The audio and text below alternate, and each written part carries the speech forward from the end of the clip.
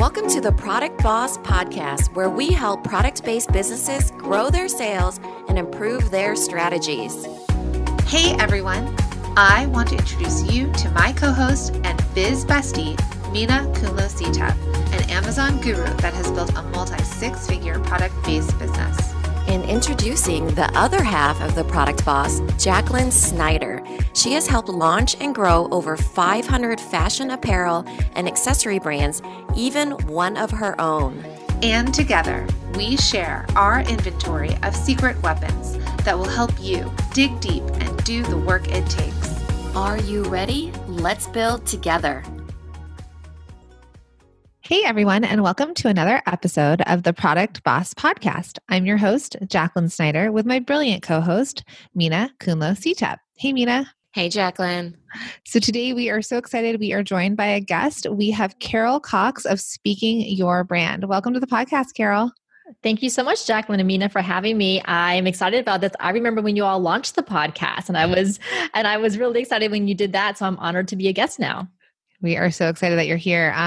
We have met Carol in person at events. So she is a friend and really a mentor and someone that we listen to because you have a podcast that we love and translate. And we are so excited to have you on because we'd love for you to speak to our product bosses about really how to pitch their brand, how to speak their brand, and really kind of focus in on the product side of it. So thanks. Yeah, this is going to be fun because products, as you all know, and the listeners know who have product-based businesses, are definitely kind of a beast on their own. And so it will be fun for us to dig in a bit about how, as a product-based entrepreneur, you can pitch your product, whether it's to distributors, to investors, and even to your customer base at large. Love it. So tell our listeners a little bit about you. Sure. So I started Speaking Your Brand back in 2015 because I had been a computer programmer. So I had built software products and then I just got burnt out. I wanted to work with people, not with code anymore. So I kind of looked around, I talked to some friends and I was thinking about what kind of business could I start? And they said, well, Carol, you always do such a great job with your presentations. You help us when we need to go do speaking and presentations. Why don't you build a business around that? And it sounds kind of crazy at first. You're like, you can build a business around doing this, but here I am, almost 4 years later, and I've done exactly that. I love working with women entrepreneurs to create their signature talk. Usually they're going out and giving business presentations or keynotes or even TEDx talks. So that's what I help them to create that content and to give them the confidence to go out and share their message. You blew us away. You were actually one of the speakers at the first Biz Chicks Live, which was not this past year, but the year before.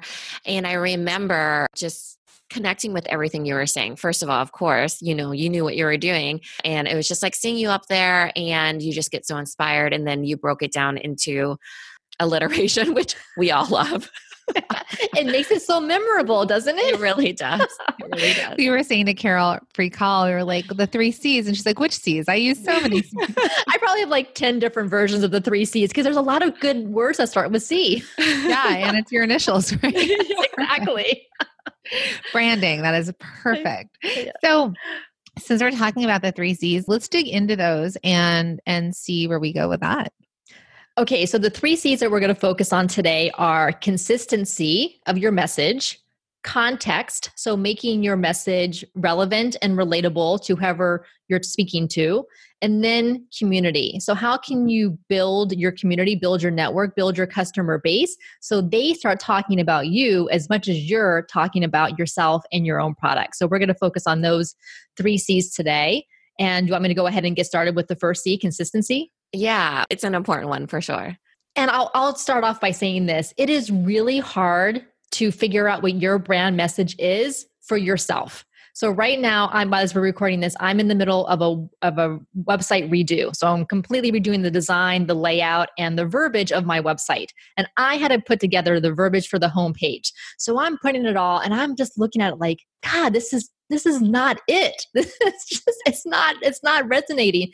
So then my husband, who also does work with me, he looked at it and of course, like he just went through it and he did it all. Like he made it incredible because I'm too close to it in my own business. So let me just say that for all of you listening, that it's hard to do it on your own. That's why like being part of a mastermind that Jacqueline and Mina has, or hiring a coach or hiring someone to help you, is going to, or even just grabbing a friend or a colleague and talking these things through makes it so much easier, because when you finally figure out what that consistent message is, then you become excited to share it versus, when you get up in front of a room and you have 30 seconds or a minute to introduce yourself and you're like, oh, I don't know what to say. I don't know what words to use. How are people going to understand what I'm saying? But once you figure out what that message is, then you become excited to share it because you know it will help people. I think that's really the key, is knowing that your message is almost like a public service announcement. You're doing the audience a service by letting them know that your product exists because you know how helpful it can be to them. So I was just thinking about, I had a strategy session call with a client last week, and she has a give back type, like a mission-based business. And I ended up on her site and I was like, what are we giving back to? What's the point? Like, why am I buying these? What's the point? And on websites, for example, you get 3 seconds to hold people's attention. So if it's not above the fold, they're going to leave. And so I think exactly what you're saying, when you're so close to it, your brain almost shortcuts information, right? So we jump from something like, well, obviously I'm doing this for this. But then if somebody's brand new to that, you show up and you're working with me in a one-on-one session and I look at your site and I have these questions. Let's figure out why I have those questions and then how to fill that in. Yes, exactly. So then let's think about then, for this consistent message, how you as a product-based entrepreneur can start to frame it. So I would go back to your origin story. Why did you create, invent, put together your product in the first place? Usually you were scratching your own itch. So you were faced with a situation, with a problem, and you were trying to figure out how to solve it. You maybe looked around in the marketplace. You tried to find a product that would solve the problem that you were having, and maybe you couldn't find one, or the ones that you found were lacking something or were missing something. So you decided to be an entrepreneur and create something on your own. So what was that reason? What was that problem you were having? Because most likely the customers who are going to be really your most loyal customers and engaged customers are going to be the ones who are experiencing that same situation, and they just haven't found your product yet. So what was that itch that you were scratching? And I'm sure you probably see this, Mina and Jacqueline, with your listeners and with the clients that you have. Yeah, we do. They basically create off of their own struggle, and that makes it a lot easier. But it's pretty much why Little Labels was invented, right? It is out of frustration, and more so just like, I thought, it's been 5 years. I waited 5 years between my kids. This still hasn't been solved. So you gave someone else the opportunity and they still didn't take it. Come on, 5 years. Technology has changed. And here's a fun thing that you can do. So there's this 6-step process that Pixar, the movie studio that makes these incredible movies, that they go through when they have to pitch their movies within Pixar. So I can kind of run through this because it's a great structure to use initially when you're trying to think about how to create this consistent message. So first of all, is what you're talking about. What is that? What is your audience, your customer base? What is their pain or their problem? So they do it in like a once upon a time story structure. So they say, once upon a time, there was a mom who was struggling with breastfeeding her children. So that was the problem that she was facing.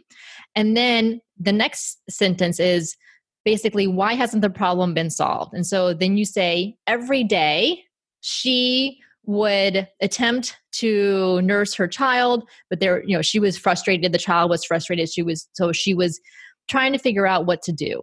And then the third sentence is, so what's possible? And then one day, so this is the structure, then one day, she realized she was doing some research and she found an ingredient, an herbal ingredient, whatever it happens to be, that could be the answer. Then the fourth sentence is, because of that, she decided to make her own tea or cookies to help with the lactation process. And then the next sentence is another because of that.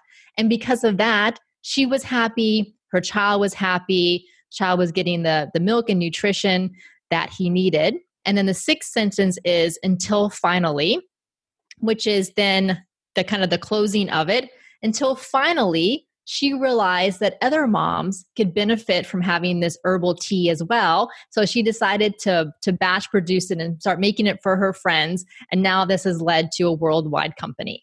So that's a fun way to get started, because then you're really drawing out the problem, the pain point. You're drawing out what the situation looked like, that before state. Then what was the solution to that? And then what was the after state? And I think this is where a lot of entrepreneurs, the step that they miss is they do the before and the solution. So here was the problem, here's your solution, my product, but then they don't do the after, which is what's the transformation that happens after you start using the product. Your child is happy, you're happy, you save time, you're less stressed, whatever the product is related to. That's the piece that's really important, because that's what's going to pull that customer in, or the investor or the distributor, is that transformation piece. I was like, when you said that, I was like, mic drop, you can just go now. We're done. That didn't take that long. No, but it is so important, like that transformation. And we work on that ideal customer avatar. We have, a whole kit for it. People work through it, but sometimes they think that they know their customer, but they're not really living in their customer's shoes. So why you're solving a problem, like if they had this wish, how you would solve, or how you would grant their wish, right? So I think there's a lot of ways into it, but the story I think is really clear for people to step by step through it, because sometimes the concept's too big. So when I don't know if you guys mentioned, but the lactation cookies, like we talk about Milk Bliss a lot, and they're a client of ours and they're in our masterminds. And so they have these amazing cookies that they did, and they have a Kickstarter, and they were talking about this tongue tie that their kids had. And of all the time we ever worked with them, we didn't know that. So we didn't know that their children had trouble breastfeeding to then equal, needing to like produce more milk, needing lactation cookies. So it's just a really great story. So I love that.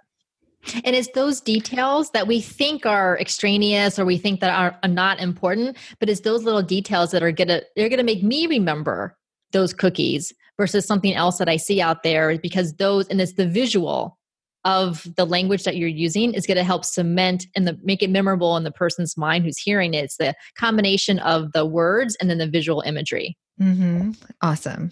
All right. So then let's talk about the second C, which is context. So that's making your message relevant and relatable to your audience. And we kind of just mentioned that about the visual words. So metaphors, similes, stories that you can share that the audience is going to remember, and that they can picture themselves in using that product and the benefits that they're getting. So Jacqueline, you just mentioned about a lot of times, even though these product-based entrepreneurs are creating this product because of their own need, maybe it's been several years since they had that need, because maybe their product life cycle development was a little bit longer. So they've forgotten what it's like. So that's why customer research, market research, empathy, putting yourself in your customer's shoes is so important. And we get stuck behind our computers a lot, or making our products, and we're on the go, that we forget how important it is to have that continual feedback with our customers. I have a client that does plus size clothing for women, and she had said to me that part of the reason she created this plus size line was she wanted to feel comfortable in her body right now. So not for what she dreams to lose weight, not for the past person, but in her body today as it stands, and to find that comfort. And that's again, that need that she found that wasn't met, and she created it herself. So, but the thing is it's not in all of her messaging. So you can sell plus size clothes. You can sell plus size clothes for girls that always want to be curvy, because there's a whole movement that way where like you're perfect in your current body. And then there's a sort of like for when I lose weight, but this idea of like the today, the right now, I thought was such a strong message, and that it should be almost talked about always. Yes, well, that's the consistency part right there. And then the story that she said about, you can even go back to that Pixar structure where, every day or once upon a time, I would buy clothes that were too small, waiting for the day when I would be that size. And then every day I would be frustrated because I wouldn't have enough clothes in my closet to wear that fit me today. And then you keep hammering this message of what is working for me today. I love that. It's a great example. Yeah, my daughter's in 3rd grade, and she's learning how to write stories, the hero story, the writer's arc, and all that stuff. So one of the things that she picked up was something that I use for my business when I'm trying to visualize my ideal client. And it's learning how to use transitions, like the word meanwhile. So if you're picturing your ideal client, and for me, it's a mom, she's busy, she's labeling her bottles. Meanwhile, her kids are dumping out all the totes. Meanwhile, her husband's at work. Meanwhile, her dog is barking at the deer in her backyard, right? So you get this whole picture, meanwhile, and it's easier to produce in your mind rather than trying to think of that person's whole life. Think of them as like a character in a story. Meanwhile, what's happening in her life? Like that one scene, like what is going on in that one scene in her kitchen that day in her house. I love that. She wrote a story that was like, they were supposed to practice it. And it was so funny. She had to read to us at a conference and it was cracking me up. It was like, my dad was fishing. Meanwhile, my grandma was making pho. Meanwhile, my mom was watching Wheel of Fortune. Do you watch Wheel of Fortune? Yeah. Well, we were at my mother. And so I was like, oh my gosh, I had no idea all those were happening right then. Can I just say how much it warms my heart that your daughter in 3rd grade is learning about the hero's journey? Like, right. That is oh my so gosh. To me. I know. Believe me. I was like, oh my gosh, tell me more. Like, how's it going? That's fantastic. Okay. So that was the second C is context. So again, those stories, so you have your own origin story as the entrepreneur, but then you have your customer stories.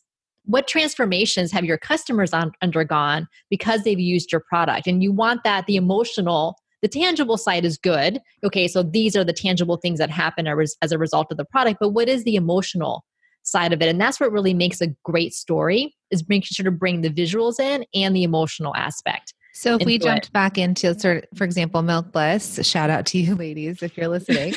But because we're working with them, so they're really top of mind for us. But for example, that journey, if they thought about their message consistently and the context, and so let's say they've shared it personally, then can they share consistently messages of moms that struggled with lactation issues and then how it was resolved, right? So that context and taking that same core context, but repeating it in a bunch of different ways. So customer's journey, like you said, and the origin story of the business. Yes, exactly. And then for those customers, what was that emotional transformation that they had? So you can say, yes, and then I was able to nurse easily every time that I needed to. Okay, so that's again the tangible kind of functional aspect of it. But then how did that mom feel inside? What did that do to her? And how in her relationship with her child and how she felt about herself? That's what you want to pull out and share on, whether you're sharing on social media or you're sharing on your website. Those are the stories that you want to put on there. Because there's always that panic when you're nursing and you don't think you can nurse, and then you're calling the doctor with a newborn because you're not sure if they're getting enough nutrition. I mean, there's absolute panic that runs through people, and fear and scared of not being able to feed your baby. Obviously, when they get older, but I think that very, very, very beginning, especially new moms, will panic because they are expected to do something and they don't know what the results will be. So I think that's awesome. And so that was the second C, context, making it relevant and relatable with your stories. And then the third C is the community. So that's really where you're going back to your customers and you're helping them see themselves as part of a larger movement. And that's really what's going to help the product to take off. So with the Milk Bliss cookies, to get their customers not only excited about using it for themselves, but getting them excited to share it with other moms and their mom groups, whether it's mom groups that they're a part of locally in their town or city, or mom groups that they're a part of online, like Facebook groups, is getting them excited to share it, not because they're getting paid to share it or because it's an affiliate link. I mean, that's a whole nother discussion, but because they truly want to be a part of this movement and help other moms or help other people, whatever product it happens to be, to help them benefit from it. So, should we try and do this again for another type of client? Should we try and throw 3 C's at another product, you think that we're working with right now that, oh my gosh. Okay. Well, I have one. I don't know if she's a client of yours or not, but so I met her at Biz Chicks Live, and that was Skylar Yu. Alice Yu. Okay. So her company is Skylar Yu and her name is Alice. Mm-hmm. And so listeners can't see, but behind me on my bookshelf, I have what is it called? Like a little plaque. Print. I have mine of hers behind me. Print. Okay. So it says Shatter the Glass Ceiling. And Alice makes these incredible t-shirts and artwork, wall prints and things for feminists. And it's about women power, girl power, all of that. So I love these products. I love the message because it resonates with my values and I want to display my values. So when I ordered this and I got it, what did I do? I took a picture, I shared it on Facebook, I shared it on Instagram, because not only was it just a t-shirt or a piece of artwork, which there's literally millions and millions of those out there, but it had a message behind it. And Alice's company, Skylar Yu, is not shy or afraid of really pushing that feminist message on their social media and on their website, because they know that that's who their customer base is and they need to attract that customer base with their products. Yep. I actually helped her launch it with your Designer Consulting Co-op. And then she was one of our first masterminders. She is incredible because she has such a strong message. And like you said, she fully commits to stand behind it. She wears it. She is just so the depth of her. When you speak to her, you feel so connected. And I think she brought that out in her clothes. So she has been very consistent. She doesn't go and do another type of message. It does stay very feminine, like feminist movement. And it was a very good time for her to launch her line through these movements. And then how would you say what her context then? What would you say? So she's got her message, her consistency. Her message is definitely consistent. Now, context, this is where I would love to see her, Skylar, you, her company, do more stories. So to talk about, maybe interview some of the customers who have bought the t-shirts, or especially the t-shirts, and said, what was it like for you to wear that t-shirt? Where did you wear it to? Were you wearing it to a family gathering? Thanksgiving dinner? Were you wearing it to, to a party? Did you wear it to work? Like, where did you wear it? What kind of reactions did you get? How did you feel when you got that? So kind of like doing that interview, I think that would be a lot of fun. And then as a customer and potential customers out there, they can see that and like, oh yeah, I should wear that to the next party or social gathering that I go to and see what kind of reactions I get. Yeah, she has 2 little boys and they're very much a feminist family. I think that would be really interesting is, where her little boys are wearing those and where her husband is. And, they march together with those t-shirts on and, they wear them to school. I think that's a really interesting context too. Yeah, she has her boys wear like girls to the front, basically. And and then also with her stuff too, does it if she wants to make people feel uncomfortable, does it make people feel uncomfortable? Maybe you're trying to shake things up. Maybe you're trying to shake up that bottle, or is it something that's a conversation starter? And and then community. There's such a strong community here for her, right? Yes, for sure. And she really could tap into it, maybe even more than she's doing right now. And to get people to share it, maybe even crowdsource some ideas for new slogans for the t-shirt. So they could she could do a contest where people could publish their slogans on Instagram, tag Skylar U, and then people vote, based on likes or something. And then the top one gets to be made into a t-shirt. Perfect. Yeah, love that. 3 C's, hard at work there. So if we take this and sort of shift the model, right? So these are the 3 C's and you're getting down to the core of your business, another C, but you're getting down to the core of your brand message, which is what you teach people how to do.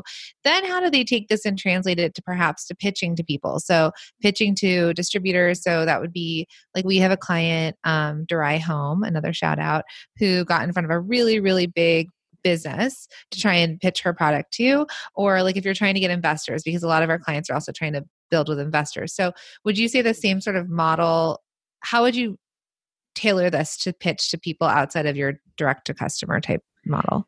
Yeah. So here's what's interesting. So let me start with investors and then we'll go to the distributors. So because they're a little bit different in their approaches. So I've done a number of workshops and I've helped startups and incubators here in Orlando, Florida, where I live, with pitching to investors.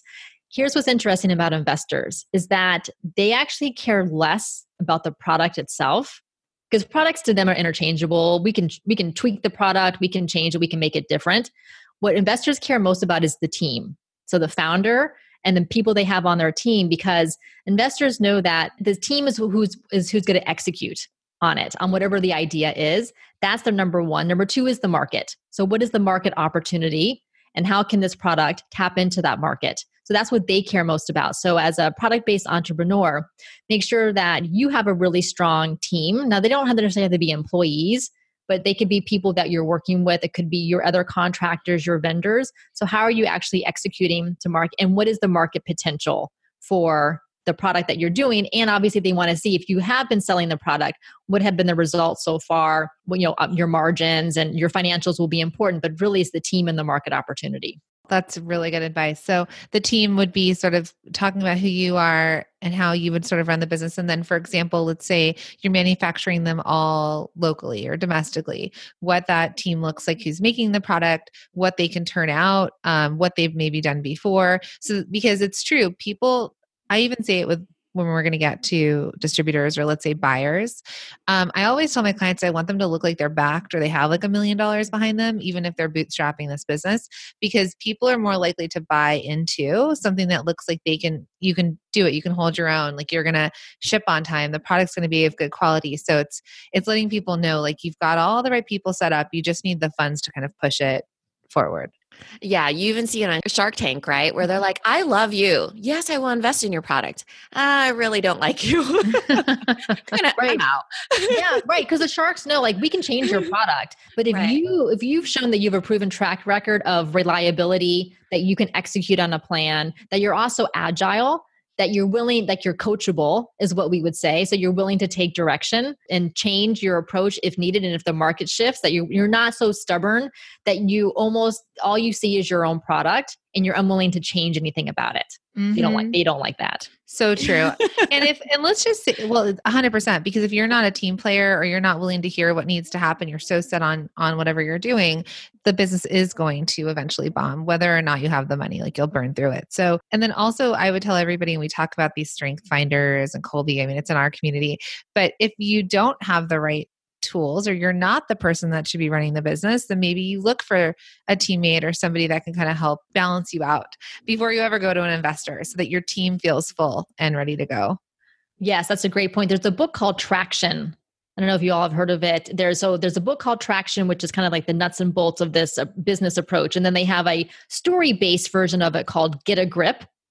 Highly recommended. So, but they talk about how there's two key people in a business. You're the visionary, the idea person, the relationship person, all of that. Then there's the integrator. And the integrator is kind of the one who, like is the operations, logistics, keeps the deadlines, keeps everything moving along, because you can't really expect the visionary to do that. And you can't really expect the integrator to have what the visionary has. So you really need to have both of those people in your company. So then let's move this over to then pitching to like a distributor or buyer for the product. How would that be different? So for buyers, what they want to know is reliability. I can imagine, like they want to know, okay, if we're requesting 1,000 of your products, whatever the numbers happen to be, are you going to be able to deliver those when we need them? Because we're going to have shelf space waiting for you. And if those products don't come in, what are we supposed to do about it? So I can imagine they want to make sure reliability. And then have you shown that there is a market demand for your product? Because what buyer, what distributor wants stuff in inventory that they can't turn over? So maybe even, and I'm not a product-based entrepreneur, I know enough probably to be dangerous, but like what's your inventory shelf life? Like what is it called? Like your inventory refresh rate or something, like how long does it turn over? Turnover. Yeah. So I can imagine that's probably what they would want to know. Is it a month or 6 months, whatever that number is? Is that number good for the type of product that you have? So if I can reorder. Carol.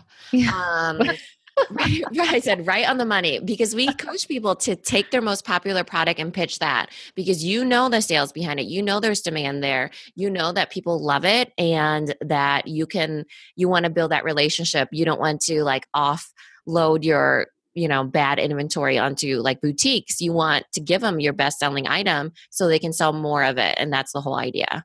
Oh, that's such a great point, right?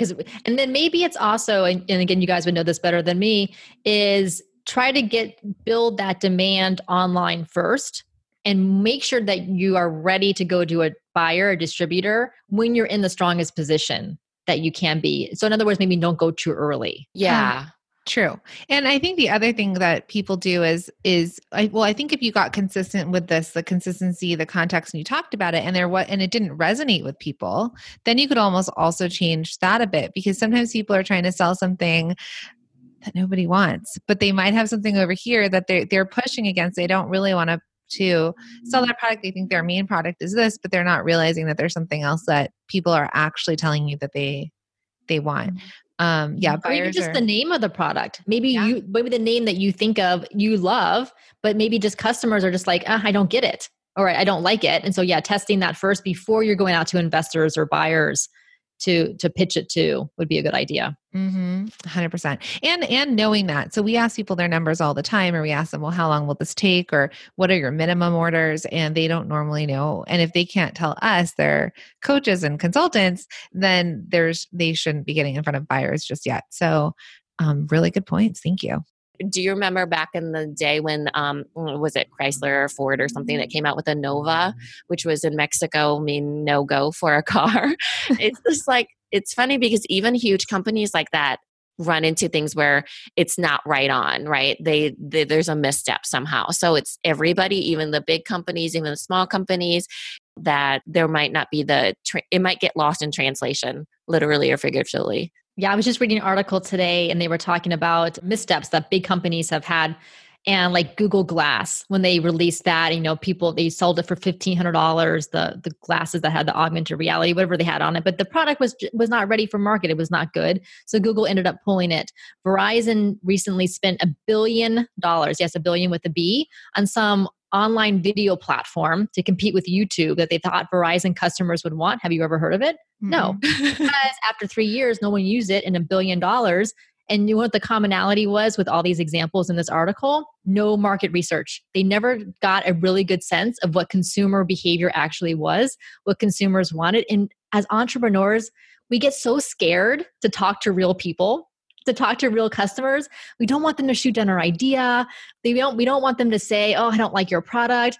But if you don't find that out as soon as possible and as early as possible, then you're potentially wasting a lot of time and money putting something out there that people don't want. But you can find what they do want as long as you start talking to them.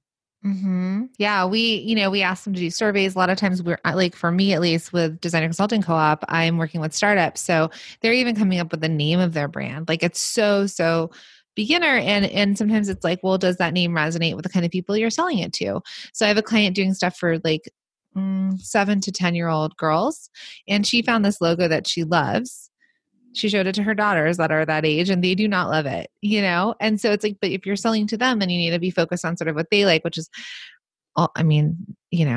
bright, like neon colors, sparkles, unicorns.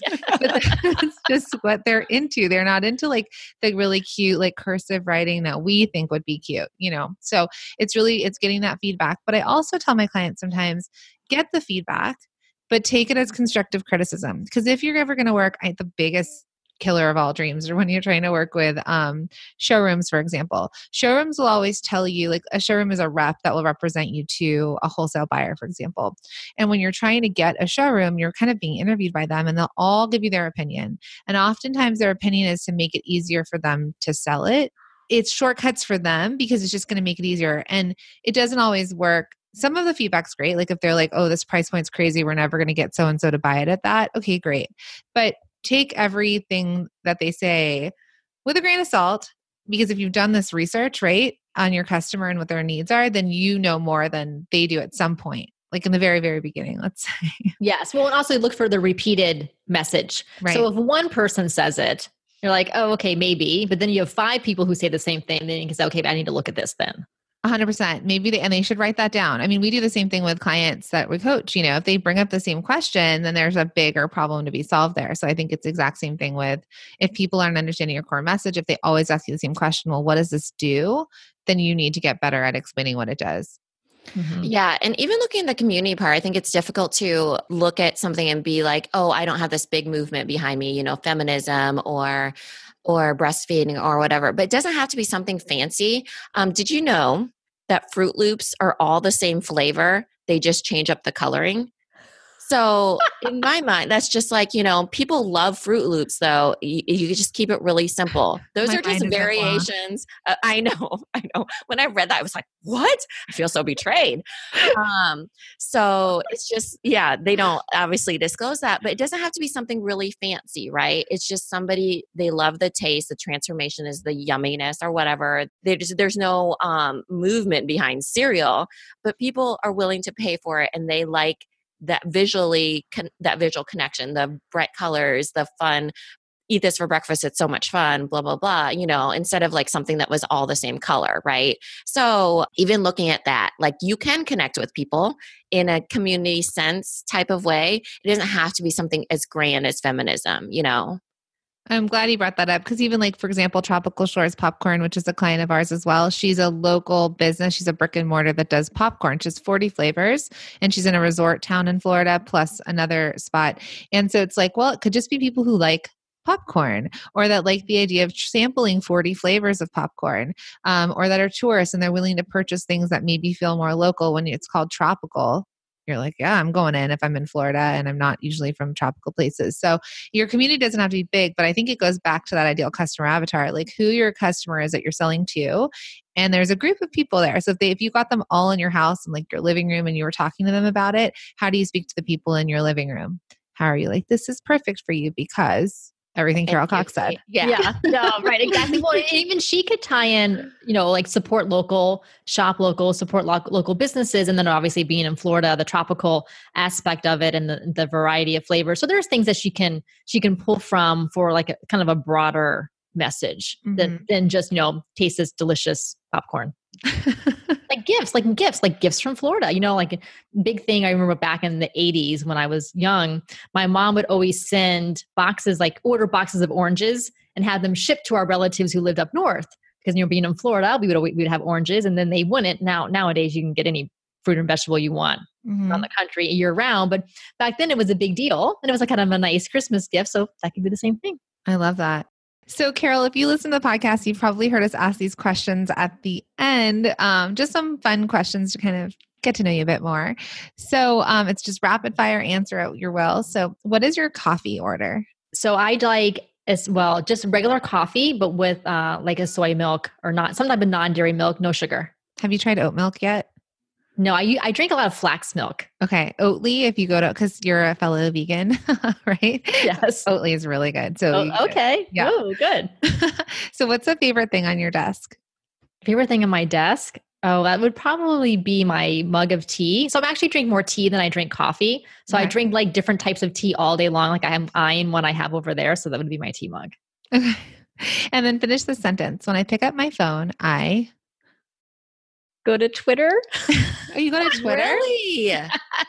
It's because it's the Politics. news. Well, it's the politics part. So I am a political analyst on TV during election seasons. And so I love Twitter because like the journalists and reporters and like Twitter political people I follow are so funny and pithy in their tweets that it just, it makes me mad and laugh at the same time. Oh yeah. They're getting good. Like I think the Democratic Party just trolled the White House. So that's a whole other thing when this was being recorded on Let Twitter. me give you a shortcut for that, Carol. So do you have Alexa? Yeah. It's like, right. We can't say it too loud. Yes. Yeah. Yes. So from here forward, I will call her Amanda. Okay. So if you say Amanda, list off, you have to hook up your Twitter feed. If you say what's happening on Twitter, then she'll let you know all the tweets of people you follow, what's trending, all that stuff. And so you can do that while you're getting ready. And that will be even better. Then I can multitask on Twitter. Yeah. Podcast so Twitter. Yes. Awesome. Okay. You wish you knew how to Sing. I'm tone deaf. Cannot sing, but I wish I could. That's awesome.